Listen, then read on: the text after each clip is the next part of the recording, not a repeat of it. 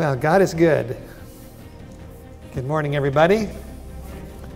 Welcome here.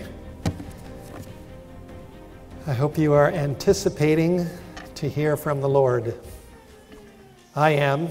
I've got a big subject, big topic today. I invite you to open your Bibles to Luke chapter 21.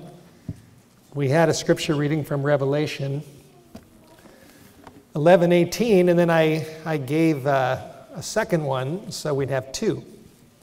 Because both of these verses really tie into what's happening in our world. This world is full of problems. I think we all know that. I'm assuming that hopefully all of us are looking forward to heaven. Heaven is going to be a wonderful place. There's not going to be any of the problems that we have down here. It's just going to be unbelievable. We're going to be pinching ourselves when we get there, that we're really there. And so today I want to talk to you about some of the signs of the times. One of the biggest, hottest, most controversial topics that is in the news just about every day, and how it ties in with prophecy. My title there you can see on the screen behind me is called Climate Change and the Mark of the Beast. How many of you have heard of climate change? Have you heard of that? Okay, just about everybody. And I'd like to read this verse again in Luke chapter 21, verses 25 to 28, and then we can pray and ask the Lord to bless us. We're recording these, and who knows where they'll go. We hope that they will go out all around the world, that people will watch and listen, be warned, and be blessed. 21:25. I'm reading from what's called the King James Easy Reader Bible. Very similar to the King James. It said, Jesus said, "There shall be signs in the sun and in the moon and in the stars. And upon the earth," what would be happening? Distress of nations. That's right. Distress sounds like stress. Stress among the nations. And then it says, with perplexity. And the word perplexity in the Greek essentially means with no way out. In other words, the problems of this world are going to be so great that there is no earthly solution. There's no way out. The sea and the waves roaring, which sound to me like big tsunamis from earthquakes. And then it says, men's hearts will be failing them for fear, and my Bible says, and for looking after those things which are coming upon the earth. So Jesus pinpoints a time when the people of the earth are able to look at the things that are coming upon the earth. And to me, that sounds just like our time. That sounds like a high-tech time, when through satellite and television and the internet and the news reports that go all around the world, people can look at the things that are coming upon the earth. See that? And that's what's happening now. And then they're scared. People are scared because things are getting worse. And then it says the powers of heaven will be shaken. Even the atmosphere is going to be affected. And Jesus tells us in verse 27 what these things are all pointing toward. Then shall they see the Son of Man coming in a cloud with power and great glory. And when these things begin to come to pass, then look not just at the things that are coming upon the earth, but where are we to be looking? Looking up. That's right. And lift up your heads, for your redemption is drawing near. So let's pray.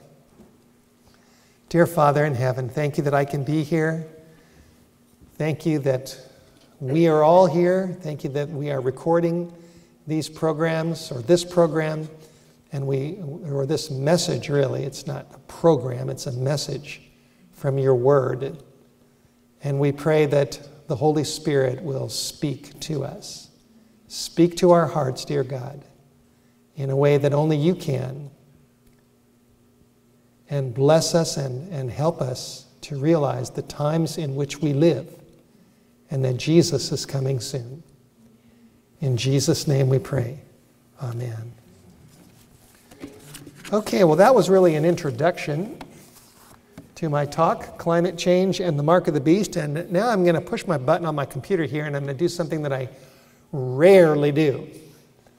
And that is, I'm going to show you about a 4.5-minute video. Okay, so I hardly ever do that during church, but I'm going to do that right now because I think this is significant. And what you're about to see is just an overview of what people are thinking when it comes to the topic of climate change. So here we go.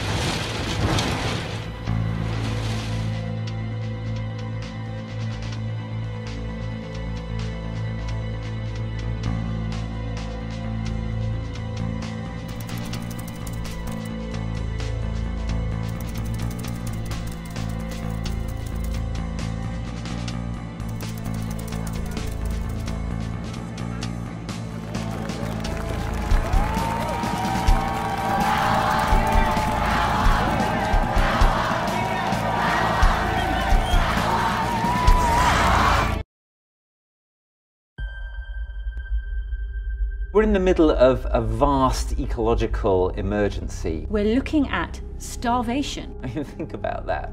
Wildfires in the Arctic.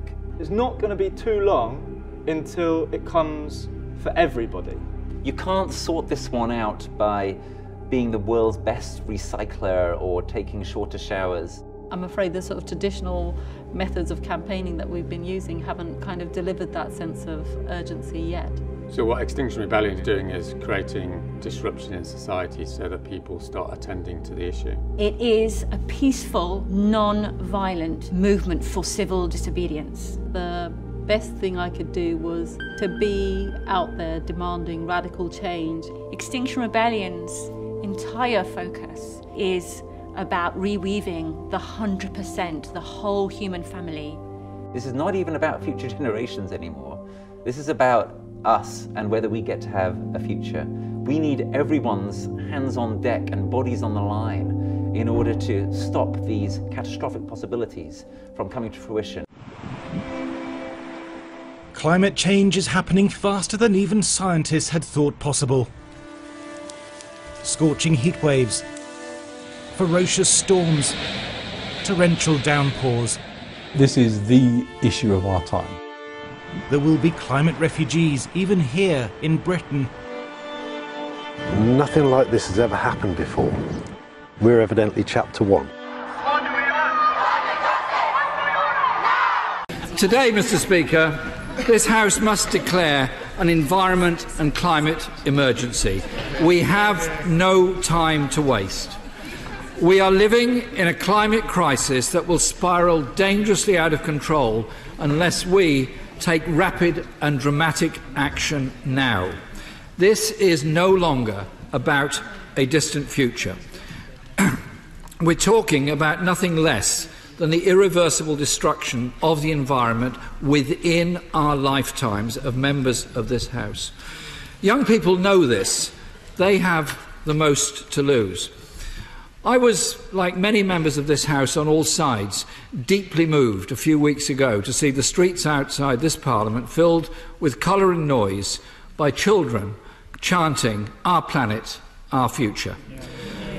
For someone of my generation, it was inspiring, but also humbling that children felt they had to leave school to teach us, adults, a lesson. The truth is, they are ahead of the politicians on this, the most important issue of our time. We are witnessing an unprecedented upsurge of climate activism, with groups like Extinction Rebellion forcing the politicians in this building to listen. For all the dismissive and defensive column inches the protesters have provoked, they are a massive and, I believe, very necessary wake-up call. Today, we have the opportunity to say, "We hear you." I don't know if you caught what he said at the very end, that the protesters are forcing the politicians to listen and to act.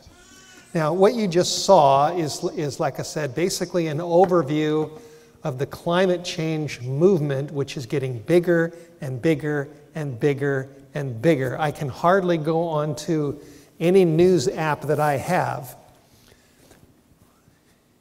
and not see something about climate change when I check the news. It's gigantic. I'm writing a book on this right now. I'm continuing to do my research.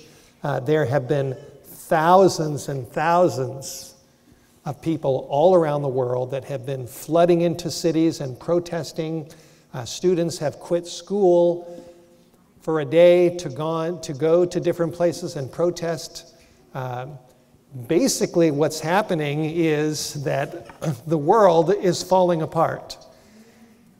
We can see that. Environmentally, we are surrounded by disasters like hurricanes, fires, floods, storms. There's all kinds of things that are happening. And people are looking at these things and they're trying to figure out what's going on.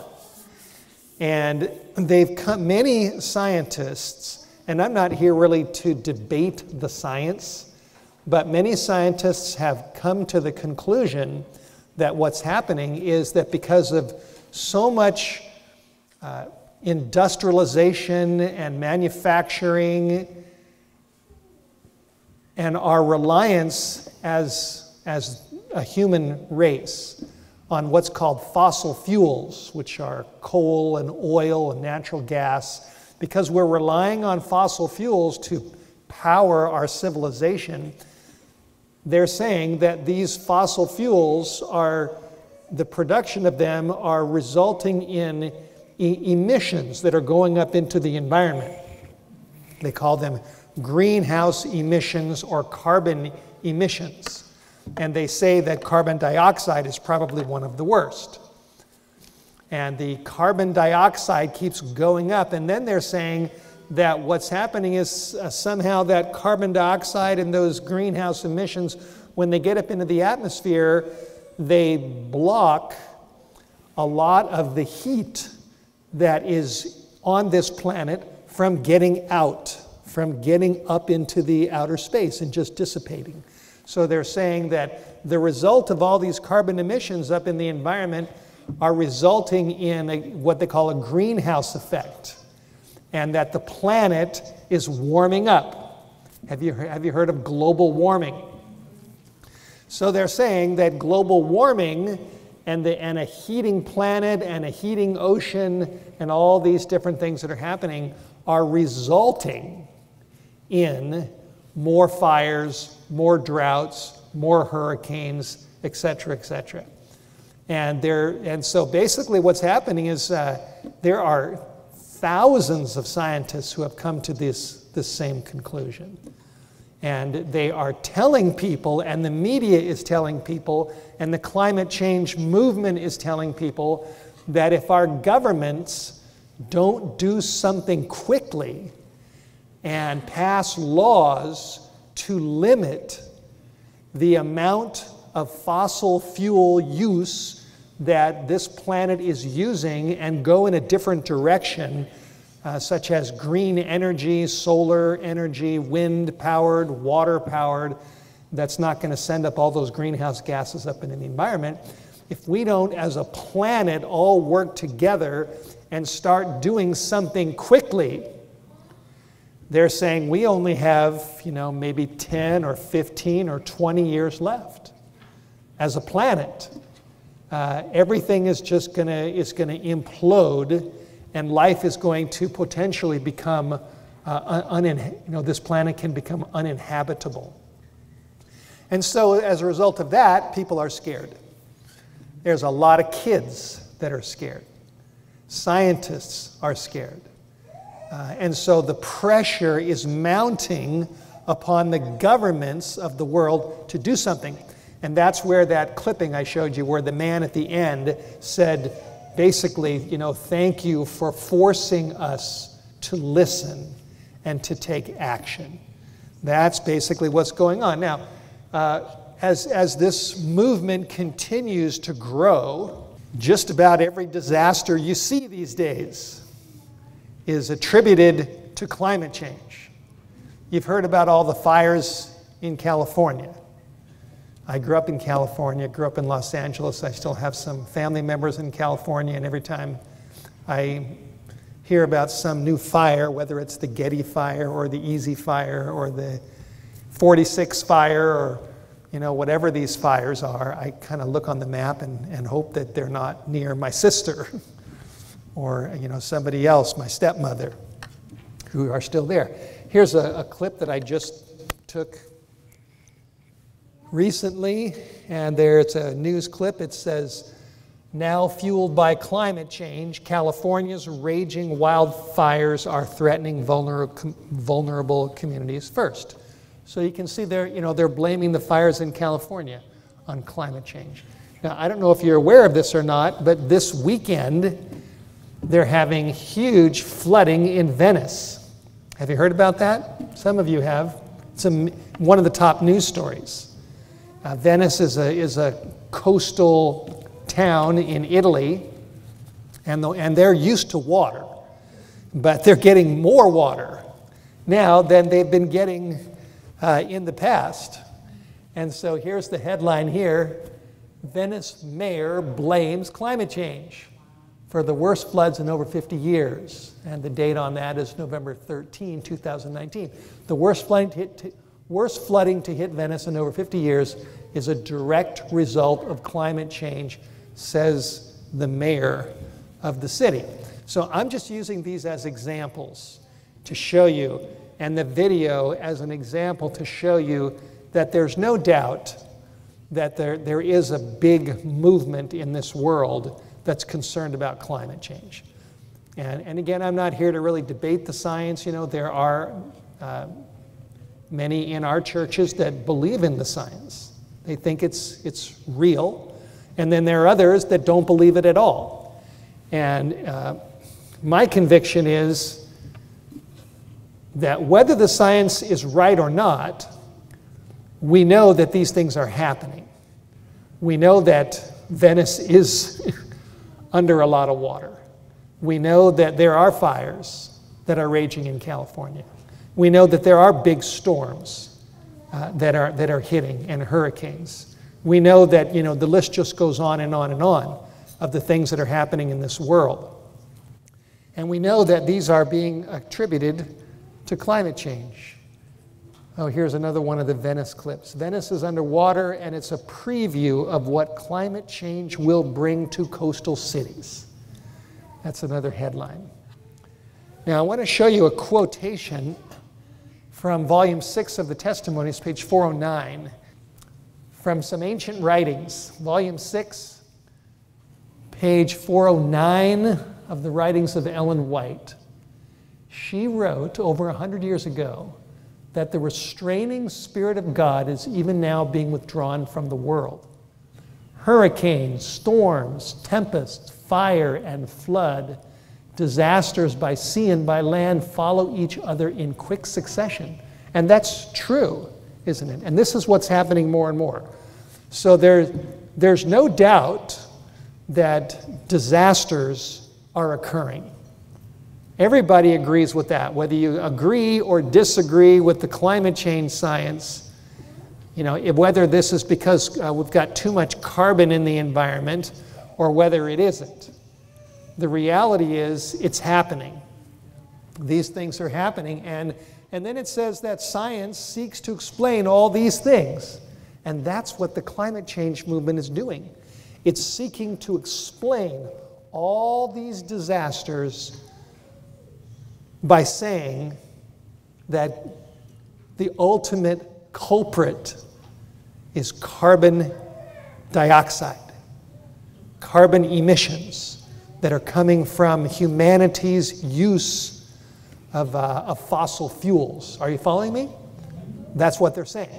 That's the theory of climate change science. And the spirit of prophecy hits the nail on the head when she wrote that science is seeking to explain all these things, which is what they're trying to do. And then she says the signs are thickening around us, telling of the near approach of the Son of God, are attributed to any other than the true cause. Now, God does work through natural means, and we do know that we are polluting this planet. As we read the scripture reading, the first scripture reading, Jesus will come when man is destroying the earth. And we know that humanity is causing a lot of pollution on this planet. There's no question about that. Now, the climate change question is humanity's use of fossil fuels creating all these ultimately global warming that's causing all these other disasters? And if that's true, then my response would be God is simply using humanity's error to bring about these conditions. But like I said, I don't really want to get into whether that's the real cause or not. But one thing we do know, and we know it from this quote and we know it from the Bible, is that what we see happening among the nations. Jesus said in Luke 21:25, there shall be signs in the sun and in the moon and in the stars. In other words, up there in the sky, upon the earth, there'd be distress of nations. We see that with perplexity. There's no way out. We see that. The sea and the waves roaring, that's happening. Men's hearts failing them for fear and for looking after those things which are coming upon the earth. People are certainly doing that. They're scared of what they see coming upon the earth. For the powers of heaven will be shaken. And then verse 27 says, then shall they see the Son of Man coming in a cloud with power and great glory. So Jesus in Luke 21, verses 25, 26, and 27, points to all these catastrophic things happening in the world as signs of what? It's signs of his coming, signs of his return. So everybody agrees that the world is in trouble. The disasters are happening. The climate change movement says the problem is carbon emissions. The Bible says they're signs. Whether they are connected to carbon emissions or not, the bigger issue is that they're signs. They're signs of the near approach of the Son of God. That's what we're told. We're told right here. And that is something people are not seeing.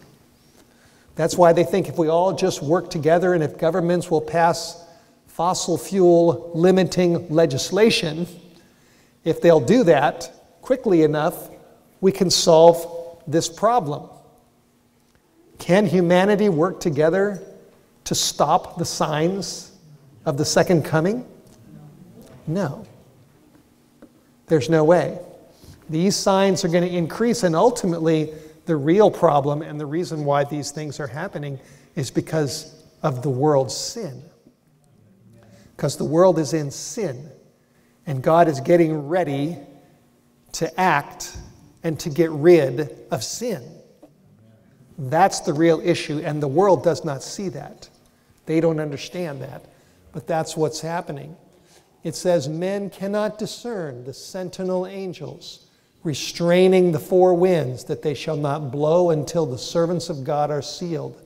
But when God shall bid his angels loose the winds, there will be such a scene of strife as no pen can picture.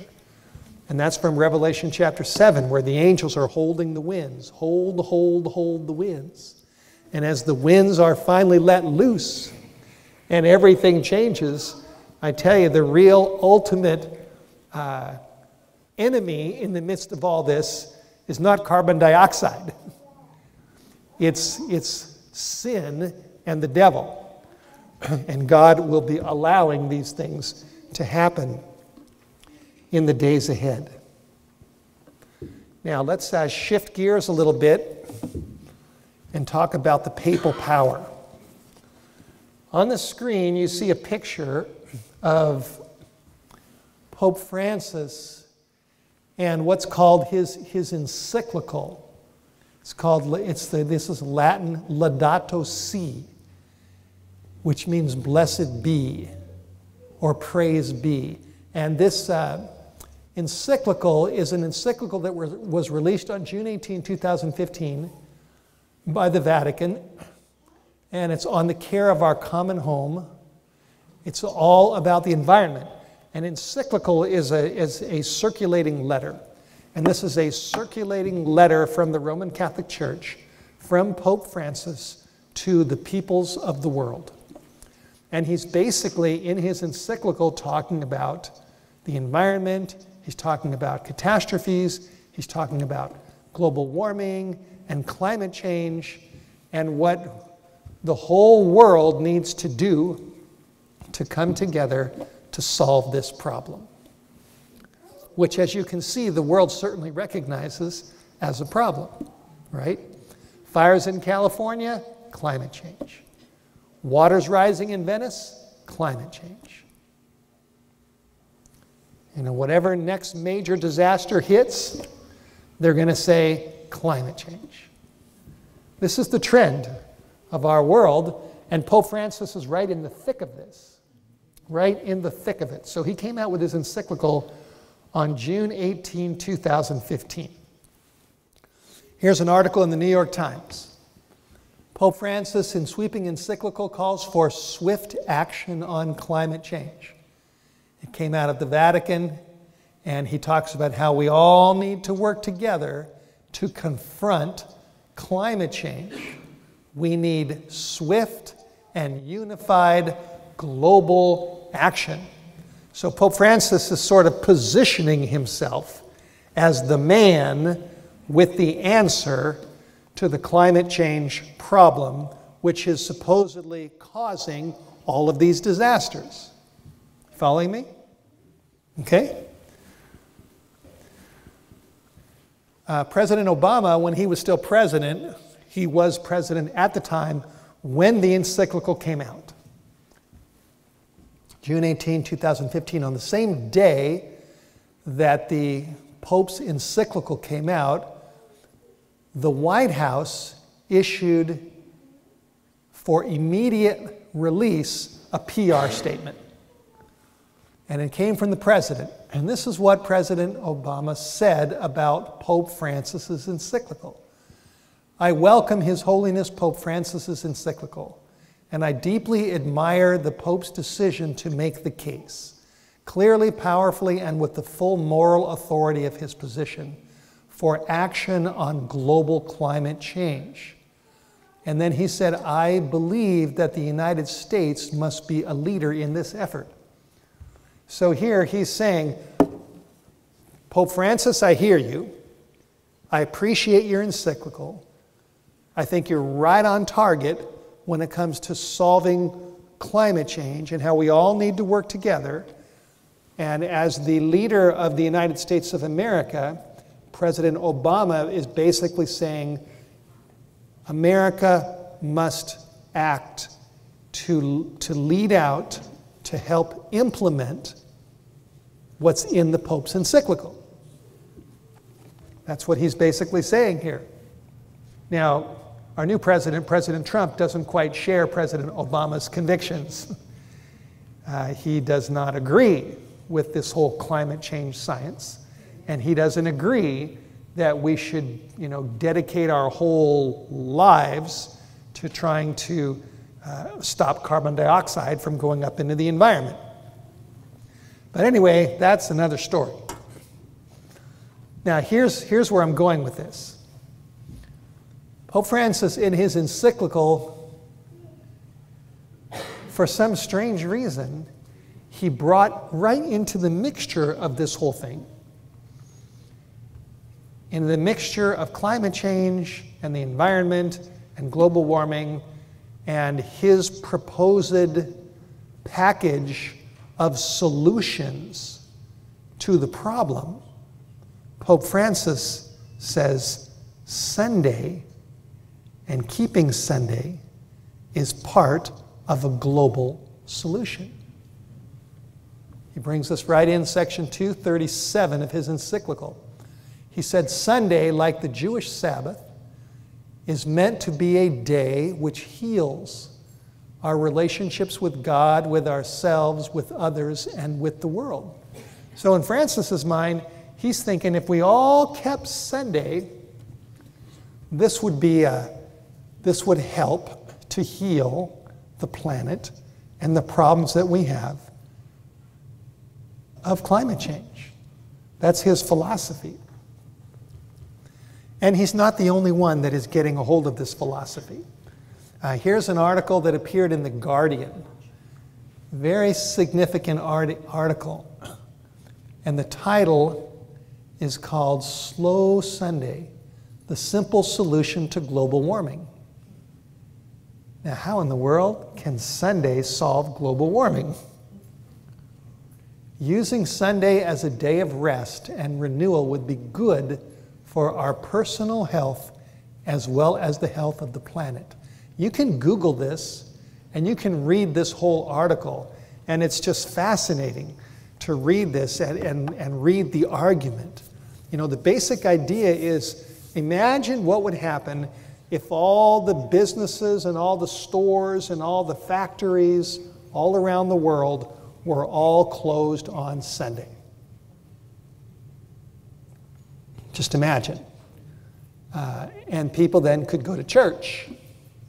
They wouldn't have to work.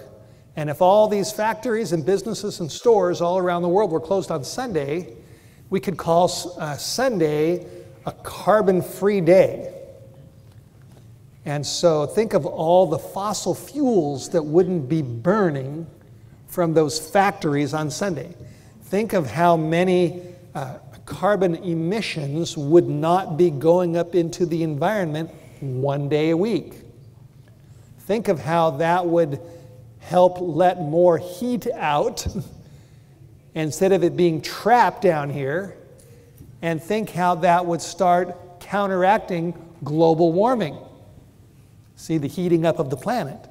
And if keeping Sunday one day a week all over the world, started making a dent in global warming, then that would help with, there'd be less fires in California. There would be fewer cities underwater like Venice. There would be fewer hurricanes. There would be fewer tornadoes. Maybe, who knows, maybe there'd be less earthquakes. And the list just goes on and on and on of all the benefits that would come to humanity if we all kept Sunday. Are you following me? This is the reasoning that is growing. Now look at this quotation from The Great Controversy. In the book The Great Controversy, it says, political corruption is destroying the love of justice and the regard for truth. And rulers and legislators, in order to secure public favor, will yield to the popular demand for a law enforcing Sunday observance. Now, if you take Sunday out of that equation just for a minute, what you're looking at is a description of the climate change movement. The climate change movement is a movement that is pressuring rulers and legislators, like that clip I showed you, where that man said, "Thank you for forcing us to listen and to act now." And that's what the whole climate change movement is all about, is pressuring rulers and legislators to pass laws to help to solve the climate change problem. But the problem, a bigger problem, or one of the problems, is that Pope Francis and the Roman Catholic Church have a lot to do with this climate change movement. And inside of Pope Francis's, you could almost call it the Bible of the climate change movement, which is his encyclical. When he was in Washington, D.C., and he spoke in 2015 to a joint session of Congress, remember that? He quoted 9 times from his encyclical. His encyclical is his baby. This is his mission. And inside of his thinking and inside of his encyclical, a major part of the solution to this problem is keeping Sunday. And all that needs to happen is, if there's a few more disasters and things start really heating up, it would be very, very easy for this movement that's seeking to pressure rulers to pass laws to help stop climate change. It would be very easy for this movement to then pressure those same legislators and those same rulers to pass a law enforcing the keeping of Sunday as part of the solution to counteracting global warming. Are you following me? We're told that that's the kind of thing that we're going to be seeing. We're going to be seeing a grassroots movement putting pressure on rulers to pass laws. On page 590 of the Great Controversy, it will be declared that men are offending God by the violation of the Sunday Sabbath, and that this sin has brought the calamities, which will not cease until Sunday observance shall be strictly enforced. Now, this tells me that there's going to be a shift that's going to take place. Right now, they're saying that the problem is carbon dioxide, and Sunday's part of the solution. But as the disasters increase, and that's what I expect. I hate to say it. Sometimes I say to audience, I say, I've got bad news and I've got good news. Which one do you want first? And then I say, okay, all right, I'll give you the bad news. The bad news is things are going to get worse than they are now. That's the bad news. I hate to tell you that, but that's the reality. But the good news is that even though things are going to get worse, eventually it's going to stop. And then things are going to get really good. In fact, they're going to be so good that we're not even going to remember the times that were bad. God has a bright future ahead of us. And it's going to be so bright and so good and so happy and so full of love and goodness that the bad's not even going to be remembered. But we're not there yet. And the reality is that things are going to get worse. And this is my conviction, is that as disasters increase, as Sunday is seen as being part of the solution to the climate change problem, and as disasters increase, then people are going to look at those disasters and they're going to say, this is not just a carbon dioxide problem, God is involved in this.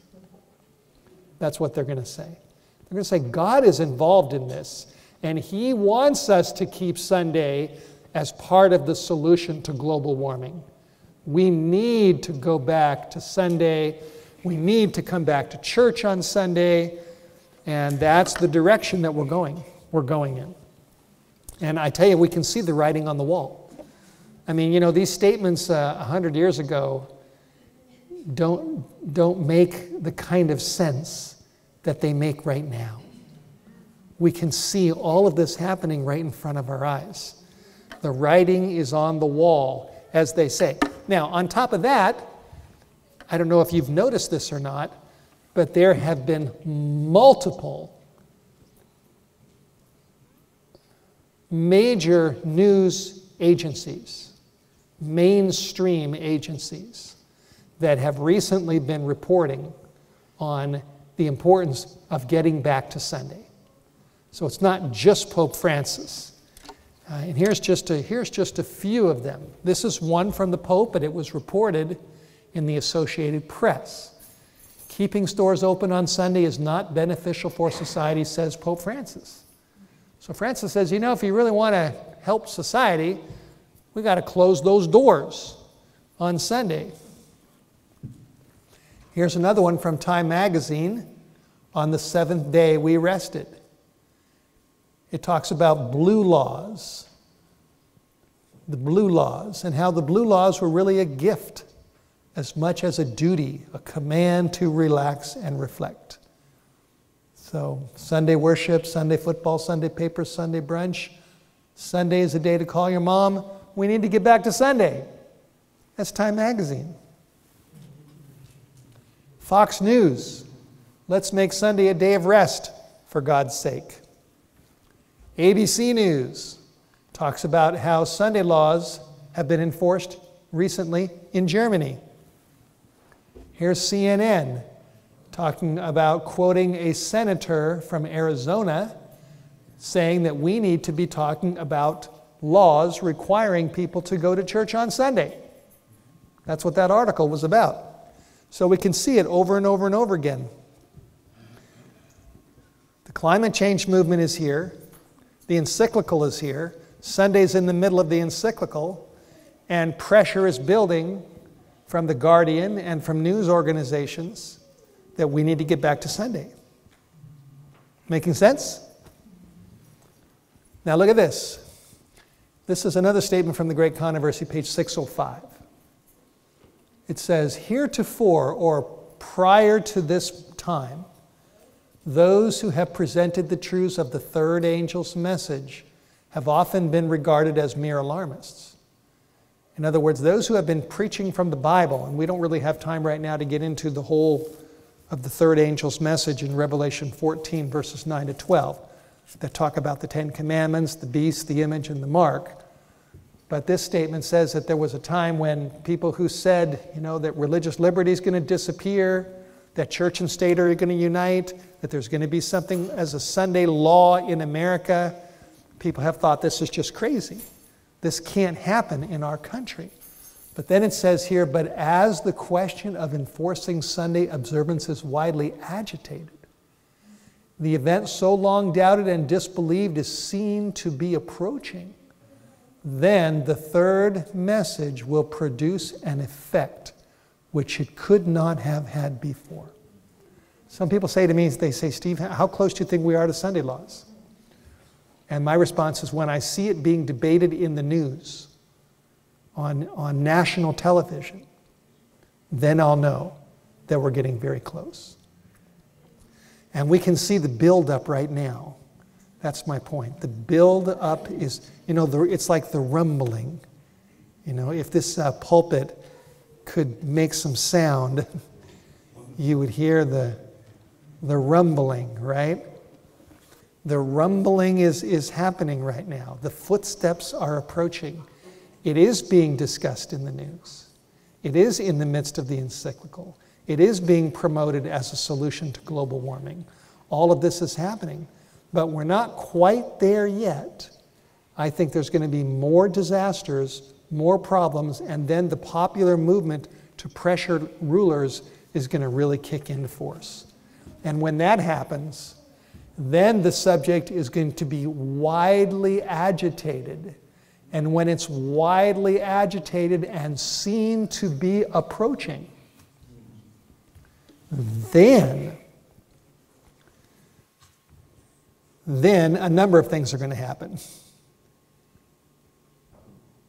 We're going to be tested, and we're going to be sifted, and we're going to be tried like never before. And those who are willing to stand for God and for the Bible and for the 10 Commandments and for the seventh-day Sabbath as it's given to us in the Bible, those who are willing to do that will then receive the outpouring of the Holy Spirit in a very powerful way so that we can give the final message to a lost world. That's what's going to happen. The third angel's message is going to have an effect which it could never have before. Here's an important thought. When the early rain fell, which was the Holy Spirit on the day of Pentecost, and then the latter rain is going to come during the final crisis. When the early rain fell, do you know why the preaching of Peter and the apostles was so powerful? The reason is because not only was the Holy Spirit there, but because Jesus had just suffered and died and been raised from the dead. And that was an event that was right in front of them that the Holy Spirit grabbed a hold of and used to bring about the early rain and to help Christianity to spread around the world. And I see a similar thing at the end, that the Holy Spirit is going to use an event that's happening right in front of people's eyes to speak to their hearts with great power one last time. And what is that event? It's the Sunday law. Exactly. It's the Sunday law as part of the solution to climate change and global warming. It's going to be forced Sunday, and that is going to bring everybody in this world to the final test. And I don't really have time to go into all this right now. I'm going to wind this up pretty quick. But let me just say this, because this is very important, that when Sunday is enforced by law, and by the way, just for the record and for those who are watching on video, on YouTube or wherever, what's wrong with Sunday legislation anyway? Why is that wrong? I mean, a lot of people are going to think this is great. Hey, we're all going to, go back to church, spend time with your family, lessen global warming. So what's wrong with Sunday legislation? What's the first thing wrong with it? It's force, right, good. It's using force. And God doesn't force people to obey him. Okay, what else is wrong with Sunday legislation? Against the commandments. Good, yes. It's the wrong day. When you look at the 10 Commandments, the fourth commandment says, remember the Sabbath day, which is the seventh day, not the first day of the week, the day that Jesus rose. So it's the wrong day, not in harmony with the 10 Commandments. Okay, a third reason is because historically, the popularity of Sunday is largely due to the Roman Catholic Church. And I'll show you a fourth reason in just a few moments. But anyway, when all of these things are happening, it's going to be God's time for his word to be heard. I don't think we're going to be quoting Great Controversy or Volume 6 of the Testimonies when we're interviewed by reporters from CNN or from Fox News or ABC or NBC or Associated Press. When they're interviewing us during the Sunday law crisis saying, why are you Seventh-day Adventists not going along with the Sunday law? Don't you want to help us solve global warming? Don't you want to stop these disasters from happening? Don't you want what's beneficial for the common good? What are we going to say? Well, we have to open our Bibles. We can show them the 10 Commandments. Remember the Sabbath day to keep it holy. And we ultimately need to go to the book of Revelation And we need to show them Revelation chapter 14, verses 6 to 12, which is the messages of the three angels, right there in Revelation.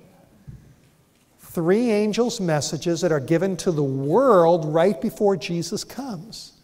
And when you look at these three angels' messages, and let me just tell you this briefly, just real quick, I'm going to give you a quick Bible study, and I'm going to tell you exactly what to do when the reporters are knocking on your door. You open your Bible, you go to Revelation chapter 14, and you show them that the first angel talks about worshiping the Creator of heaven and the earth and the sea and everything in it.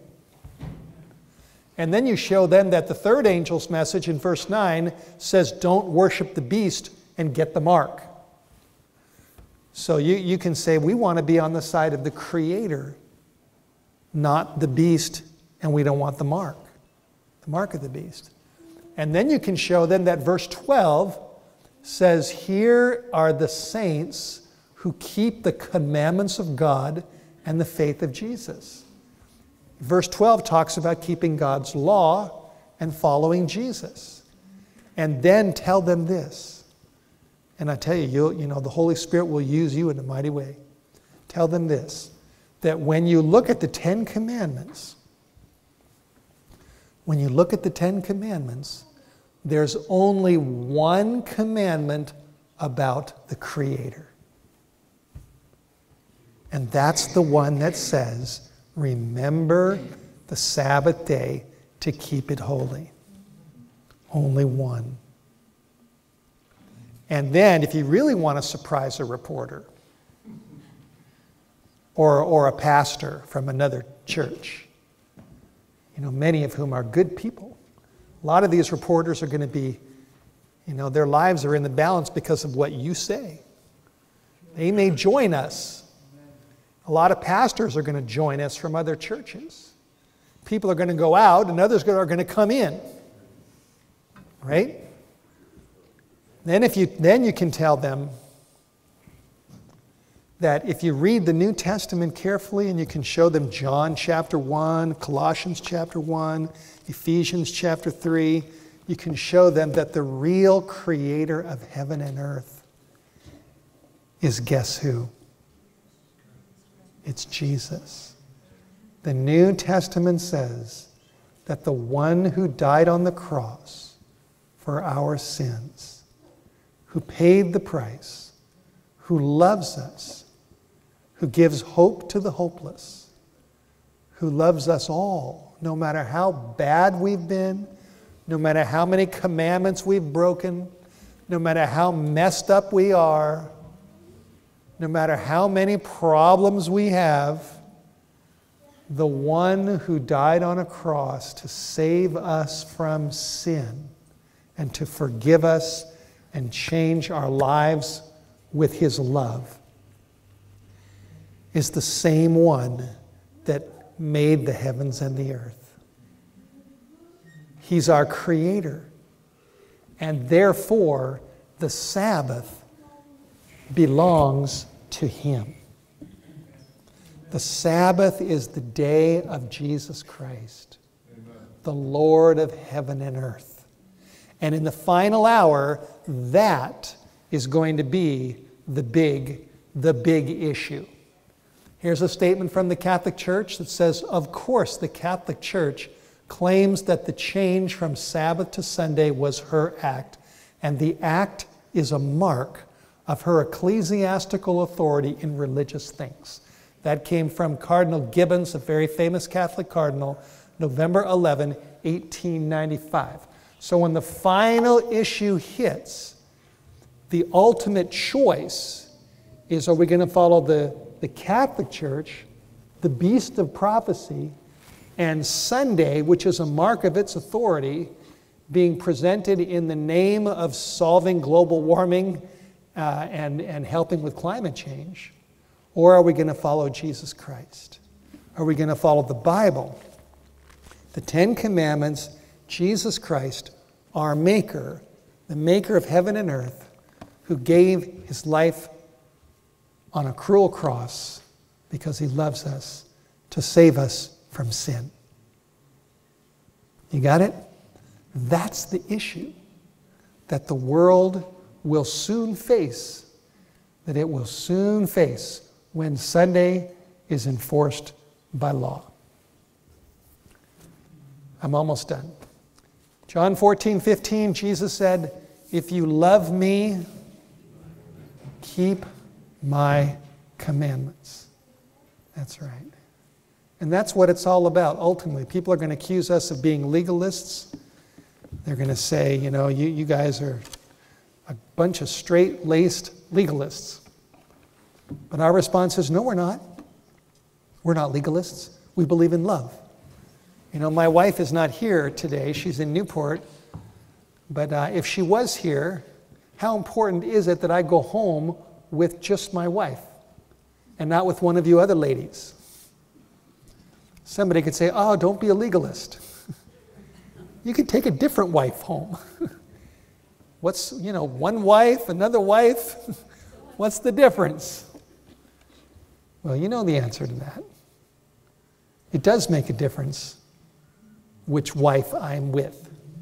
I need to be with the one wife that's my wife. And my kids know that. Abby and Seth know that. Dad loves mom and mom loves dad. And they're married. And that's it. It's the same way with the Sabbath. The seventh day is the Sabbath. It's not Sunday. It makes a difference. And the issue is an issue of love. Do we love Jesus? And are we willing to stand for him? I heard a yes from a kid over here. Good. Very, very good. Revelation 14, verse 14, right after the three angels' messages, describes Jesus coming on a cloud with a sharp sickle. I looked and behold a white cloud. Our ministry is called White Horse Media. And we are looking forward to Jesus coming on a white cloud. To come and gather his people in this world and to take us to a better place.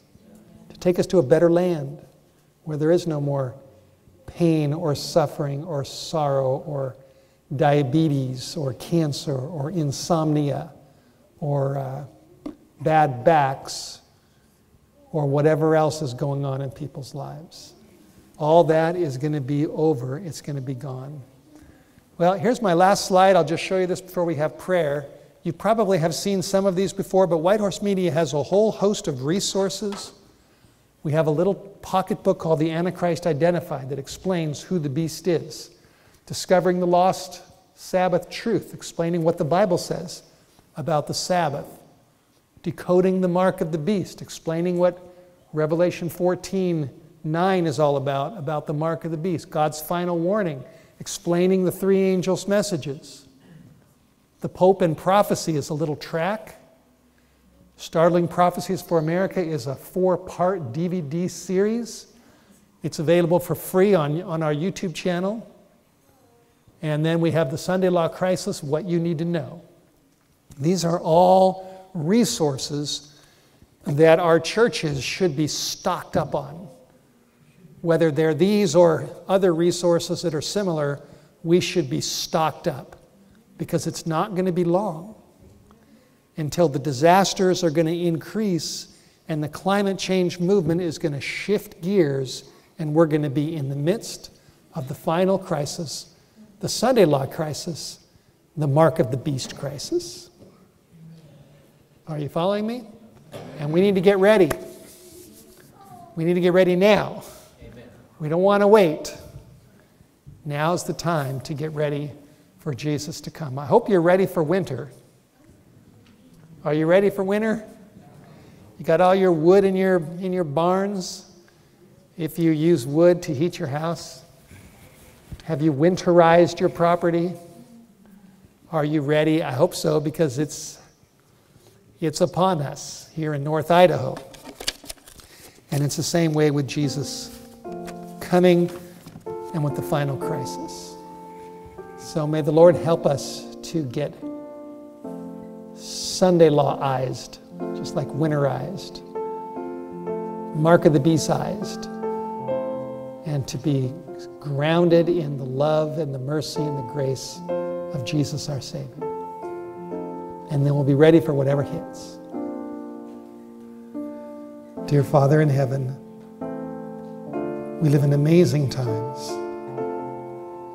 We can see big things happening all around us. We see this huge climate change movement trying to solve all of these weather-related disasters. But Lord, they can't. This movement cannot solve these problems. There is no way out from an earthly solution. But there is a way out from heaven. Lord, you've told us that when these things begin to come to pass, you've told us to look up and lift up our heads because Jesus is getting ready to come back. Lord, that's what we want. And we pray that you'll bless this talk. Use it on YouTube for whoever watches. May the Holy Spirit speak to all of our hearts and impress us that now is the time to surrender everything to the Savior, to come to the cross, to confess our sins, to receive your mercy and your forgiveness and your Holy Spirit power, to live for you and to do what's right. Bless us, Lord, and may we all be together when Jesus comes. In Jesus' name we pray. Amen.